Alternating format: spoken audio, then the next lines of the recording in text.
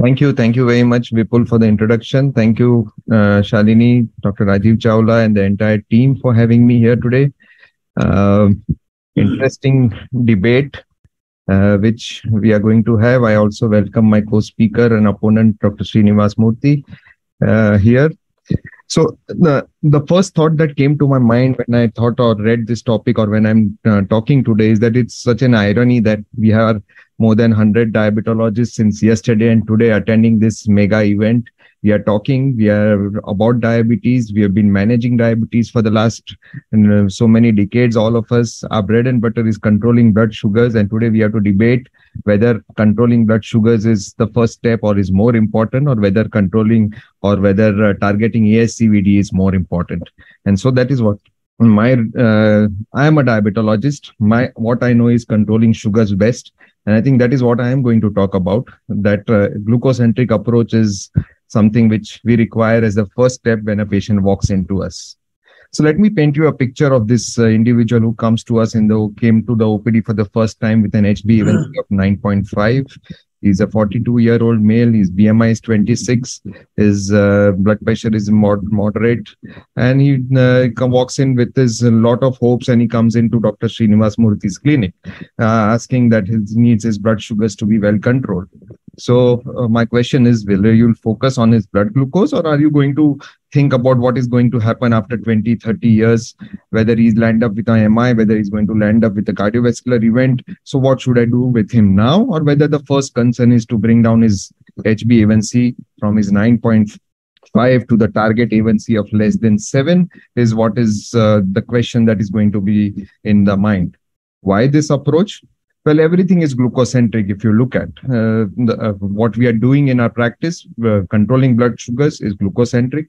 A patient coming to us with the hopes of bringing down his blood sugar is glucocentric.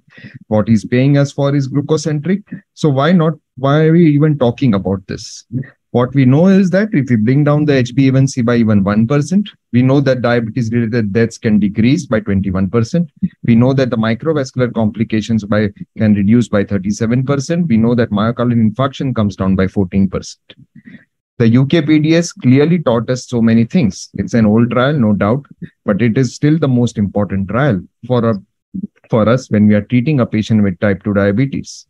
We know that there was the initial part of UKPDS where the intensive arm was compared to the conventional arm. The intensive arm was well controlled or better controlled as compared to the conventional arm. And then they were followed up for a period of 10 years post UKPDS also.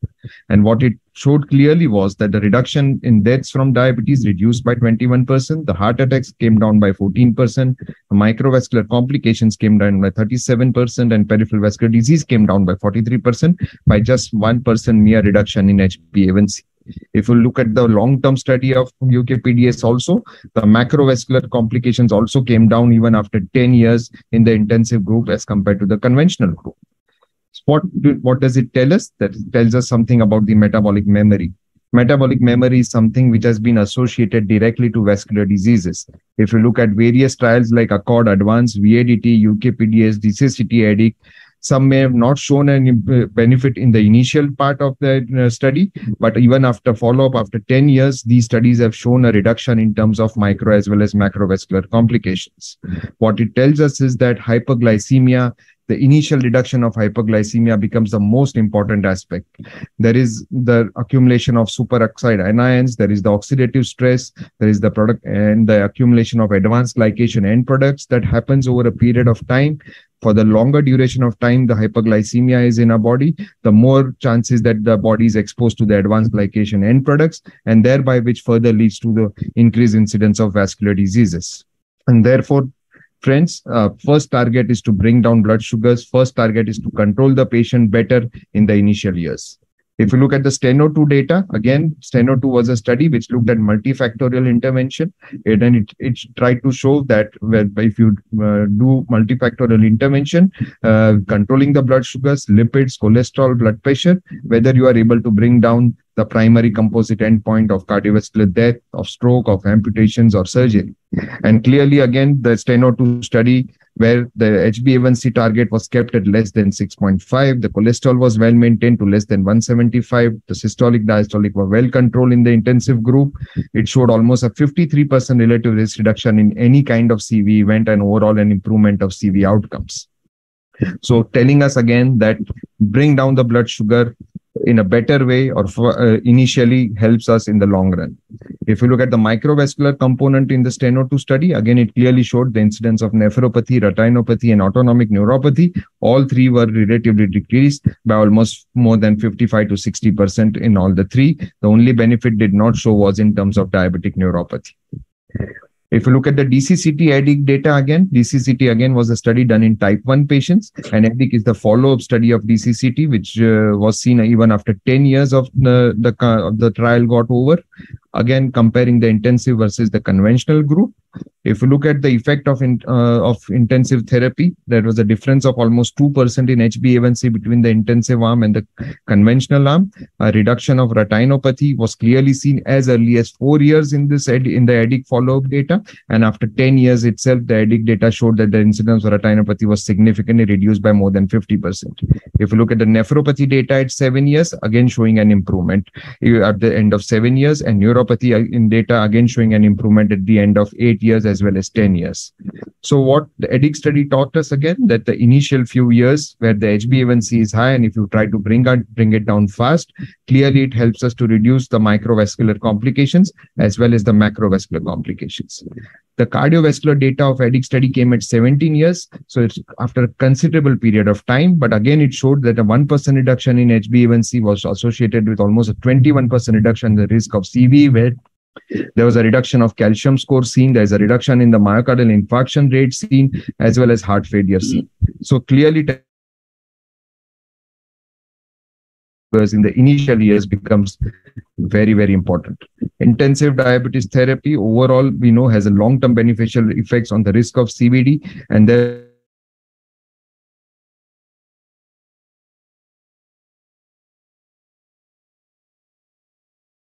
now, the question in today's times comes in this cardiocentric area that we are talking about, that how can we reduce the CV risk per se in the type 2 diabetes by a glucocentric approach, whether we'll be able to reduce the CV event that is there or no.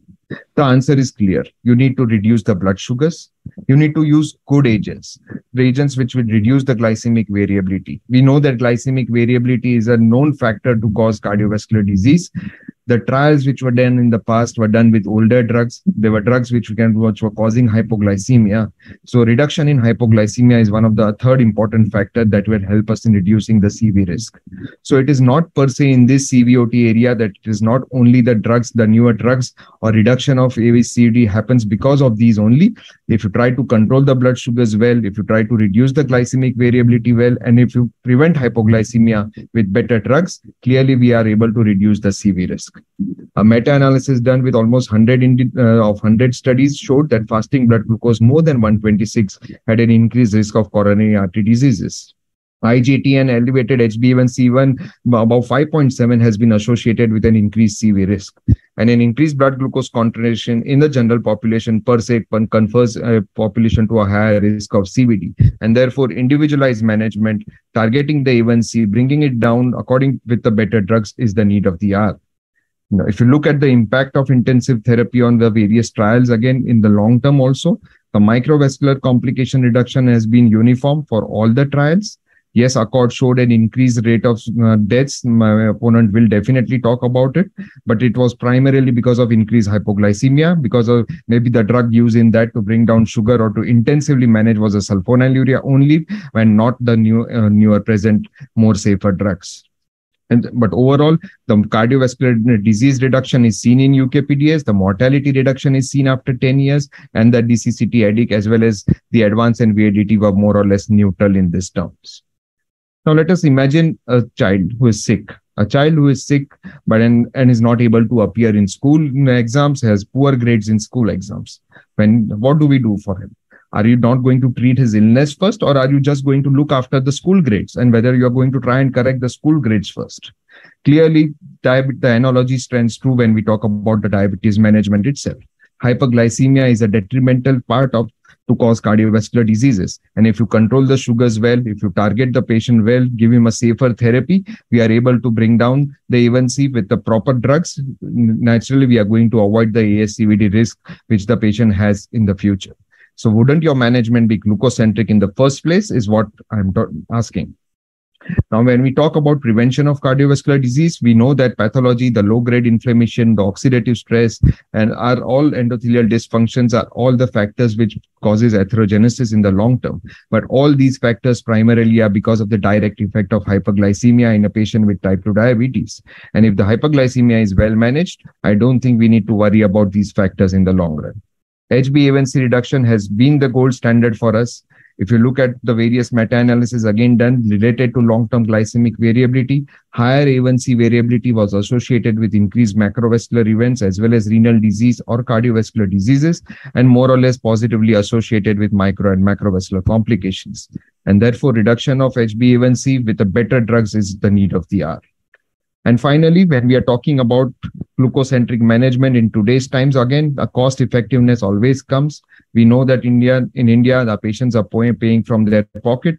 And when you talk about targeting a patient with ASCVD management and not only going for glucocentric, we are definitely increasing the burden on the pocket of the patient. The cost of the treatment increases, and we need to think about the financial burden also. Now, when we talk about the ADA 2022 algorithms, or be it the RSSDL algorithm, or be it the ACE algorithms, what does it tell us? It primarily is talking about bringing down the A1C initially.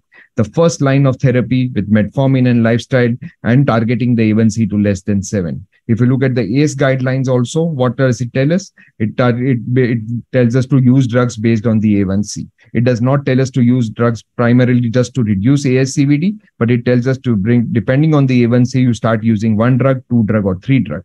And in fact, if the A1C is high or more than 9, you straight away go on with 3 drugs. Similarly, the ADA or the RSSDA guidelines is telling us to stepwise add the drugs if the A1C is not under control. So friends, HbA1c and glycemic control still remains the criteria to intensify treatment, and it is not only at ASCVD-based management. What we know, to summarize, that no change overall in a patient subgroup, intensive glycemic control may also decrease macrovascular complications.